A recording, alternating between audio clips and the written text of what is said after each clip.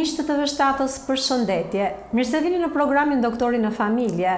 Unë jam Lulieta Dimushi dhe sot së bashku me grupin tonë të xhirimit ndodhemi në ambientet e Poliklinikës së Specialiteteve nr. 3 në Tiranë, ose siç njihet nga të gjithë në Poliklinikën Qendrore, për të bërë një bisedë me drejtoreshën e kësaj poliklinike, doktoresh Benereta Hoxha, doktore shkencave mjekësore, mjeke nefrologe me një eksperiencë 27 vjeçare në këtë specialitet të mjekësisë. Sot me doktoresh Beneretën do të flasim për një problematikë shëndetësore që shqetëson mjaft njerëz, për infeksionet urinare. Doktoresh Benereta, përshëndetje. Përshëndetje. Mirë se u gjejmë në punën tuaj. Mirë se na erdhët më në fund në poliklinikën tonë. Është kënaqësi për ne të flasim bashkë dhe të ndajmë problematikat e përditshme që prekin pacientët. Problemet e infeksioneve urinare janë një problem i përditshëm, të cilët prekin çdo lloj moshe. Pra, që nga të porsalindurit deri tek plejt. Kjo e bën edhe më të përdorshme pikërisht fjalën infeksion urinar, dhe ky infeksion urinar mund të preki rrugët e sipërme apo të poshtme urinare. Ne ndajmë këtë në bazë të vendit ku ky infeksion përqendrohet. Në qoftë se ai është një infeksion i rrugëve të sipërme dhe ka kapur veshkat, atëherë është gjendje shumë më serioze, kemi të bëjmë me pyelonefritet dhe është një problematik më vete që trajtohet me shumë kujdes, por që është fatmirësisht më e rrallë se sa infeksionet e rrugëve të poshtme urinare, të cilat janë shumë më të shpeshta. Cilat janë shkaktarët kryesorë që çojnë në shfaqjen e këtyre infeksioneve? Atëre, kuptohet që infeksionet urinare, vetë fjala infeksion tregon që janë mikroorganizma të ndryshme, mikrobe, të cilët shkaktojnë këto infeksione. 80% të rasteve shkaktohet nga Escherichia coli dhe 20% të tjera shkaktohen nga mikroorganizma të tjerë, siç mund të jetë pseudomonia, klebsiella, e tjerë, enterokoku. Shkaqet më të shpeshta të infeksioneve të rrugëve urinare, sidomos të rrugëve të poshtme urinare që prekin fshikëzën e urinës dhe ne i quajmë cistite, infeksionet të fshikëzës. Për të cilët ankohen shumë njerëz. Sidomos femrat, do të flasim dhe pse shumë to. Kemi uretritet, kur preket uretra, pra kanali i jashtëm, tek meshkujt apo tek femrat. Kemi gjithashtu edhe infeksionet e ureterve që ngjiten deri lart pastaj dhe shkojnë, që tham, drejt të veshkave duke dhënë pyelonefritin. Cilat janë personat më të predispozuar? Atëre, në qoftë se të ndërpreva mund të vazhdosh mendimin. S'ka asnjë problem. Unë thash që prek çdo moshë. Por më të shpeshta, në fëmijët e vegjël, shkaktari më i shpesht është refluksi veziko-ureteral. Ky është një defekt që lind tek disa fëmijë, është pikërisht në muskulaturën e cila mbyll kanalin e poshtëm urinar që vjen nga veshka dhe që futet në fshikëzën e urinës me pjesën e futjes në fshikës. Është një muskulaturë që shërben si një valvol, që në momentin e shkarkimit të fshikëzës, kjo mbyllet, kurret, mblidhet mirë si muskulaturë dhe nuk lejon që urina që del jashtë të ngjitet edhe sipër në kanal. Kur kjo muskulaturë është më i lëshuar, pra kanali është i hapur, mbetet i hapur, krahas aktit të urinimit, kur urina del jashtë, kemi dhe rikthim të urinës nga fshikëza, ngjitet lart në kanalin e urinës, e cila shkon pastaj ndoshta edhe deri në veshk, duke kaluar gjithmonë kështu dhe infeksionet, sepse duhet kemi parasysh një gjë. Asnjëherë urina në fshikës nuk është sterile. Gjithmonë në fshikëzën urinare gjenden mikroorganizma, por nuk mund të themi që kemi infeksion urinar. Ne kemi në këto raste bakteriurin, themi asimptomatike, pra kemi një sasi mikroorganizmash të cilët janë në një sasi të tillë që nuk shkaktojnë infeksion në qoftë se nuk zhvillohen. Por në këto raste, thjesht akti i urinimit që bën zbrazjen e fshikëzës, sasia e lëngjeve që ne pim, që bëjnë një pastrim mekanik, bën që këto të ulen në numër dhe të mos shkaktojnë, mos jenë në gjendje të shkaktojnë infeksion.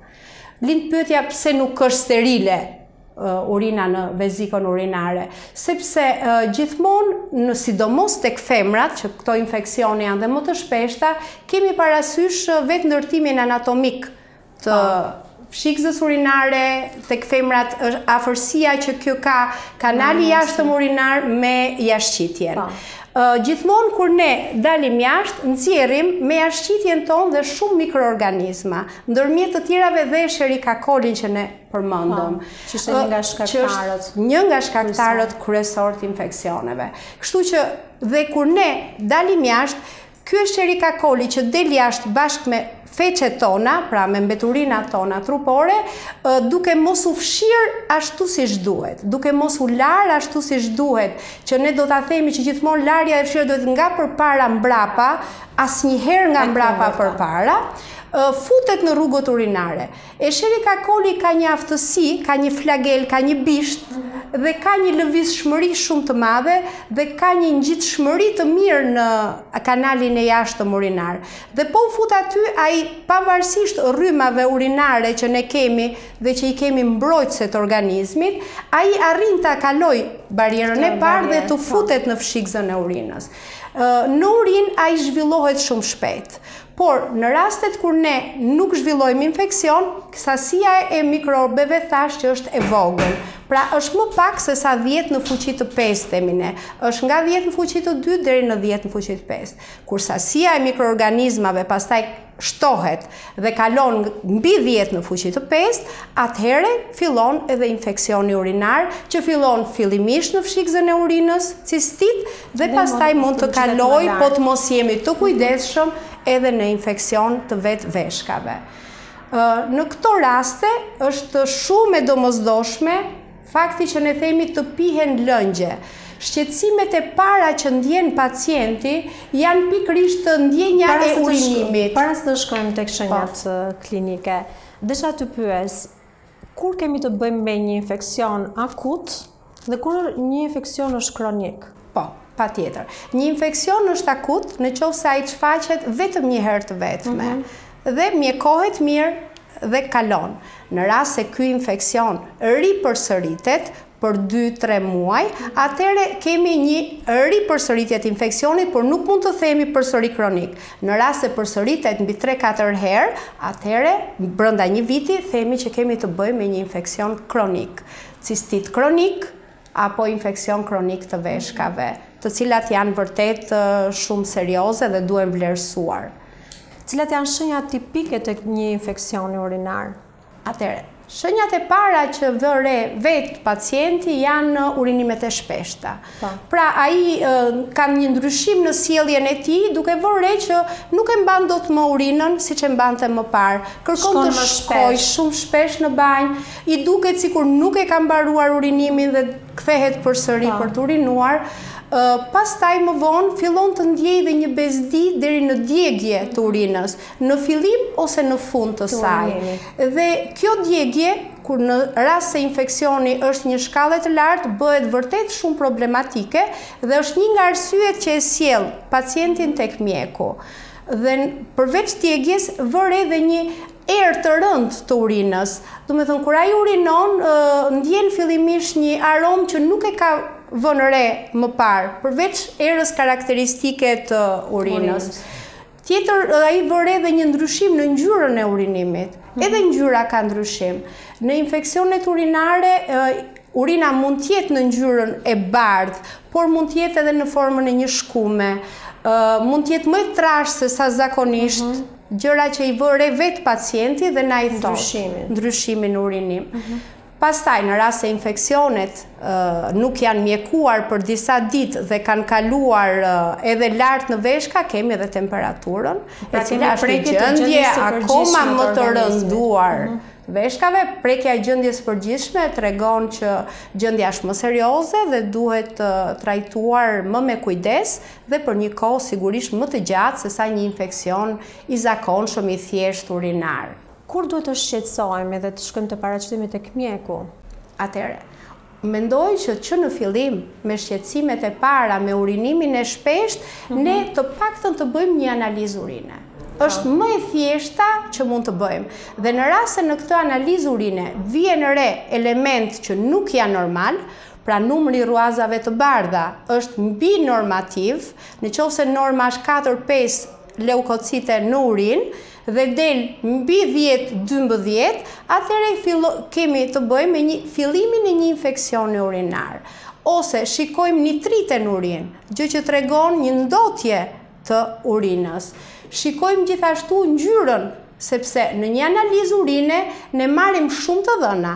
Një analizë urine nuk është vetëm ajo që shikohet në mikroskop, një ruaze bardhë apo një ruaze kuqe, por ka shumë më tepër gjëra. Fillon me ngjyrën, me densitetin urinar, që na tregon se si funksionojnë veshkat. Ruazet e bardha na tregojnë prezencën e një infeksioni, nëse janë të shtuara në urinë. Po, patjetër, është. Ndërsa ruazet e kuqe na tregojnë që kemi prezencë jo vetëm të një infeksioni, por mund të kemi një gur, një pengesë në rrugët urinare, i cili mund të ketë lëvizur dhe të ketë mund të lëvizë dhe të japë ngjyrosje të urinës. Mund të kemi arsye të tjera tek njerëz të cilët përdorin holluz gjaku, mund të kemi ngjyrosje të urinës kur përdorin më shumë se sa duhet, pra kur gjaku i tyre hollohet më shumë se sa duhet. Dhe trëmbe në këto raste, por që nuk është problem sëmundjeje. Ka raste të tjera që kemi problematika të fshikëzës urinës, papiloma që quhen. Edhe këto japin urinimin me ngjyrë, që bëhet diferencimi nga mjeku dhe nga ekzaminimet që kryejmë. Ose kemi prezencë ngjyrosje të urinës gjithashtu në rastet kur kemi glomerulonefrite, prekje të dëmtimit të glomerulit, të njësisë funksionale të veshkës, që është një gjendje serioze, që ndodh zakonisht në mosha të reja, pas një infeksioni të rrugëve të sipërme të frymarrjes që ai mund të ketë kaluar, i jepet ky ndryshim. Dhe është, por krahas ndryshimit të ngjyrës dhe eritrociteve që vjen re, ka dhe elementë të tjerë në urinë që na çojnë ne drejt kësaj diagnoze. Prandaj nuk duhet të trembemi. Po. Ndërpresim bisedën për një hapësirë të shkurtër publicitare dhe kthehemi sërish. Na ndiqni.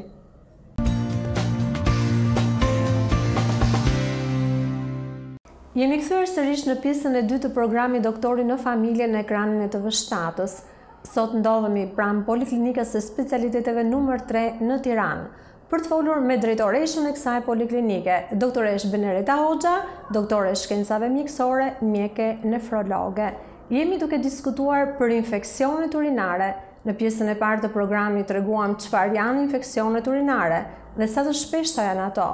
Treguam për personat më të predispozuar, për faktorët që i shkaktojnë këto infeksione, shenjat klinike tipike dhe kur pacienti duhet të paraqitet tek mjeku. Vazhdojmë bisedën me doktoreshën. Doktoresh Benereta, çfarë testesh laboratorike duhet të kryejë pacienti për të vendosur të diagnozë? Atëherë, më i thjeshta është një analizë urine. Një analizë urine e kryer në mëngjes, pra e mira është urina e parë e mëngjesit, sepse ajo ka më tepër element çfarë mund na tregojë. Mund na tregoni pak dhe se si merret, se është e rëndësishme mënyra si merret. Patjetër që do t'ja tregoj dhe sidomos kur bëjmë urokulturën, që është akoma më e rëndësishme mënyra e marrjes së saj. Para se ne të fillojmë urinimin, duhet të bëjmë një larje të pjesës së jashtme të organit dhe pastaj të fillojmë urinimin. Sidomos kur bëjmë pjesën e mbjelljes urinës, urokulturës, ne nuk marrim fillimin e urinimit, por gota sterile e bler në farmaci, dhe kjo ka shumë rëndësi, nuk them kot, nuk duhet bërë dhe një analizë e thjesht urine, nuk mund të bëhet me një shishe të larë, ose me një kavanos që mund të ketë qenë me recela, me diçka tjetër, sepse sa do ta lash, përsëri ka element të substancave që ka patur dhe na jep një rezultat falso. Nuk kanë qenë të rralla rastet kur njerëzit janë alarmuar, kanë thënë kemi diabet, në një kohë që nuk kanë qenë diabetik, por kur kemi pyetur më me ullësi, kanë marrë një kavanos që ka qenë me recel apo me mjalt, e kanë larë, mendojnë që e kanë larë dhe e kanë shplarë shumë mirë, por ai përsëri ka patur sheqer brenda dhe ka dalë një fals rezultat kur duke i thënë që ti ke dalë me glukozë pozitiv dhe ata janë trembur. Prandaj ka rëndësi që gotat jetë sterile, sidomos kur marrim urokulturën. Urokultura është egzaminimi më i drejtë, është egzaminimi i duhur për të përcaktuar edhe mikrobin që e shkakton këtë infeksion dhe antibiotikun apo disinfektantin urinar i cili të bën efekt, është më i ndjeshëm dhe ty të bën efekt në trajtim. Pra të mos trajtojmë infeksionet pa bërë një urokulturë, sidomos kur japim antibiotik, për cilët unë ngulmoj gjithmonë dhe jam shumë e kujdesshme në dhënien e antibiotikëve, pasi është krijuar rezistenca bakteriale. Është një problematik e kohës, është për shumë arsye. E para sepse antibiotik kemi shumë pak në numër, pra po ta marrim parasysh që antibiotiku i parë penicilina kur është zbuluar dhe deri tani sa antibiotik të ri janë zbuluar, janë shumë të pakët në numër në krahasim me gjithë ilaçet e tjera, për shembull të hipertensionit. Antihipertensivët janë më të shumtë në numër, kurse antibiotikët janë më të pakët, e para. E dyta, duke mjekuar vazhdimisht me të njëjtët antibiotik, vetë organizmi krijon rezistencë dhe nuk na jep më efektin e duhur. Shumë e rëndësishme. Prandaj ngulmojmë mënyrën e marrjes dhe mos përdorimin e antibiotikëve pa këshillën e mjekut i cili do të shikojë përgjigjen e urokulturës. Si duhet trajtuar një infeksion urinar dhe sa kohë duhet të zgjasë mjekimi? Atëherë, një infeksion urinar do të trajtohet sipas problematikave që ai ka. Në rast se në një analizë urine kemi një urinë të thjeshtë me 10-12 leukocite për fushë, atëherë mjafton të shtohet sasia e lëngjeve që pacienti pi gjatë ditës, pa gas, pa alkool, qoftë edhe ujë i thjeshtë. Çajra të ndryshme të cilat kanë veti diuretike, themi ne, pra japin një urinim më të shpeshtë, sidomos ato me përmbajtje boronice, ose kallin delli, ose kokat e trëndafilit egër, të cilat kanë dhe aftësi të një dizinfektuesi të lehtë urinar.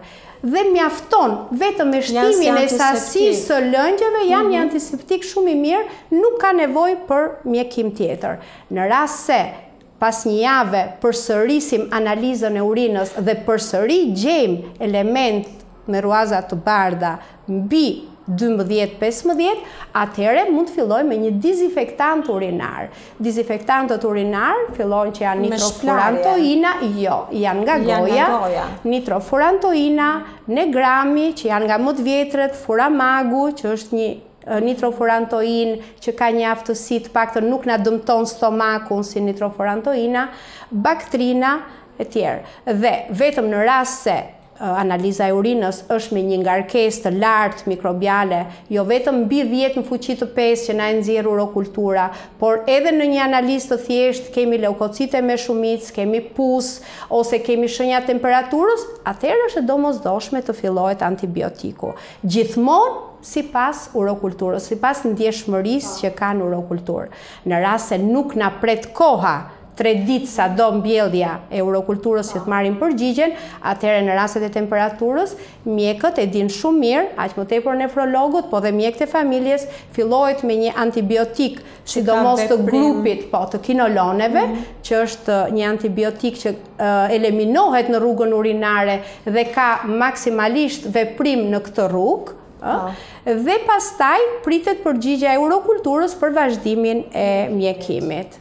Gratë shtatzan është një kategori tjetër njerëzisht më të predispozuar për të bërë infeksione urinare, ndërkohë që përdorimi i antibiotikëve në këtë moment është i kufizuar. Si bëhet mjekimi në këto raste? Është një pyetje shumë e vënd dhe shumë e rëndësishme, sepse në ndryshim nga njerëzit e tjerë që unë thash që edhe në një urinë të thjeshtë mund të kenë një numër të kufizuar leukocitesh, që ne nuk i quajmë infeksion urinar, te gratë shtatzane përkundrazi. Ne edhe një numër shumë të ulët leukocitesh, pra mbi 7-8 për fush, ne duhet ta konsiderojmë si infeksion urinar dhe vlerësojmë dhe fillojmë me dizinfektantët që janë antiseptikët që unë thash me boronicë. Kemi shans sot që ne kemi çajra me boronicë, të cilat i përdorim dhe me shumë sukses në këto raste. Në rast se infeksioni urinar të gruaja shtatzan persiston, sigurisht që në 3 mujorin e parë, sepse këtu është edhe meraku më i madh për të mos dëmtuar shtatzanin, sepse nuk mund të përdori një grua shtatzan çdo lloj antibiotiku, sepse çdo antibiotik ndikon te fetusi. Mund të kalojë nëpërmjet placentës. Kalon nëpërmjet placentës dhe ndikon te fetusi.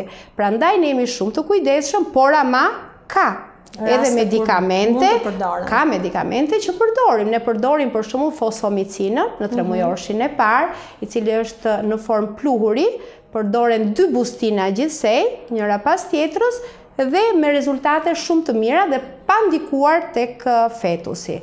Pastaj, me rritjen e shtatzanisë, problematikat janë shumë më të thjeshta dhe në trajtim, sepse dhe fetusi vetë mbron vetveten. E vërtetë është. Pasi është kryer mjekimi, trajtimi këtyre infeksioneve urinare, a duhet përsëri analiza e urinës dhe mbas sa kohësh duhet bërë ajo? Patjetër. Atëherë, që të trajtosh një infeksion të thjesht urinar, mjekimi zgjat 3, 5 ose 7 ditë. Dhe mbas mjekimit, në 24 orë ose maksimumi 48 orë pas si mbaron mjekimi, përsëritet një analizë urine e thjeshtë. Urokultura nuk ka nevojë të përsëritet për 3 muaj, sepse mendohet që në qoftë se kemi një riinfeksion, mendohet që është përsëri i njëjti mikroorganizëm, dihet se kush është përgjigjja në urokulturë. Pra urokulturat nuk bëhen në mënyrë siç bëhet një analizë urine, minimalisht 3 ose 4 muaj, sepse mund të ndryshojë mikroorganizmi. Domethënë, në qoftë se ti ke patur Escherichia coli, i cili është shumë e vështirë për t'u larguar, ai vazhdimisht qëndron në fshikzën e urinës. Këtë duhet ta dim, mos trembemi nga kjo. Janë persistente si mikrobe dhe janë të vështirë për të mjekuar. Jo vetëm aq, por se ajo zhvillohet shumë shpejt në urinë. E katërfishon numrin Escherichia coli brenda një çerekore. Dhe ka një rritje shumë të madhe. Prandaj një nga këshillat tona përveç pirjes së lëngjeve është mosmbajtja e urinës.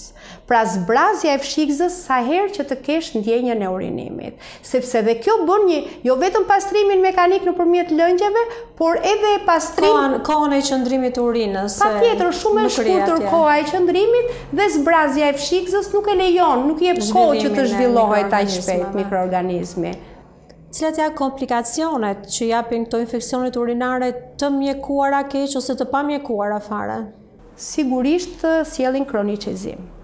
Pra cistitet, infeksionet e rrugëve të poshtme, një uretrit apo një cistit, kur kthehet në formë kronike, pra kur përsëritet shumë herë, pasi është trajtuar jo mirë, ose është trajtuar me antibiotik të cilët nuk veprojnë më, sidomos në moshat e vjetra, që kanë kaluar gjatë jetës së tyre shumë herë infeksione urinare, atëherë në këto raste duhet jemi edhe më të kujdesshëm dhe të mos ngulmojmë patjetër tek antibiotiku, po të kemi parasysh dhe këshillat e thjeshta, sasinë e lëngjeve që të pim, mbi 2 litra e gjysmë. Pra mund na thoni disa masa parandaluese. Patjetër, kjo është shumë e rëndësishme.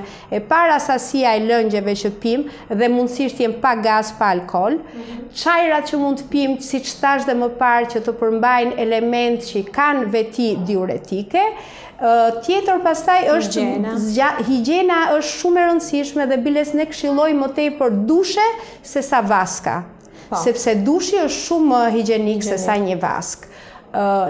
Ne këshillojmë shumë nënat për fëmijët e vegjël dhe pampersat duhet jenë të kujdesshëm dhe nuk duhen mbajtur gjatë, sepse dhe vetë pampersat shkaktojnë se vetë daljet jashtë që bëjnë fëmijët, ti nuk ke mundësi t'ia ndrosh në moment, për shembull, mund të qëlloj në një ambient ose nuk e kupton diku që mund të jesh për një vizitë, sa të fillosh ti të bësh heqjen e pampersit, larjen, pastrimin, ka shumë mundësi që kjo Escherichia coli që ka dalë në feqe të ketë kaluar në rrugët urinare, siç tham që tek femrat është më afër.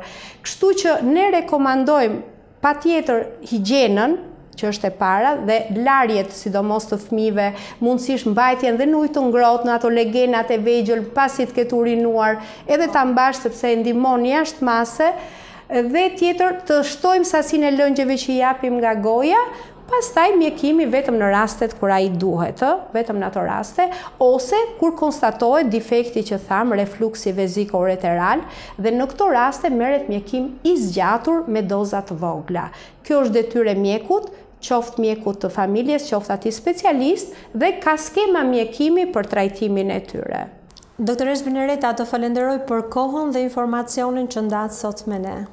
Faleminderit juve. Kënaqësi që ishim bashkë. Të nderuar teleshikues, arritëm në fund të intervistës sonë për sot. Bashkë, mirupafshim.